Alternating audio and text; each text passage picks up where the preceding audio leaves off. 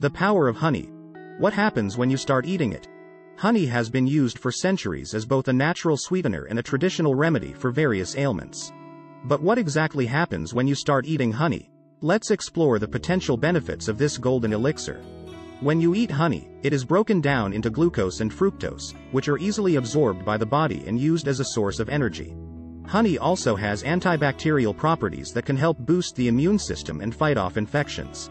The antioxidants found in honey can help improve skin health by reducing inflammation and promoting healing.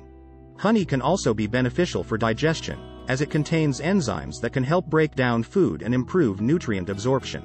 In addition, honey has been shown to improve cognitive function and memory, making it a great natural brain booster.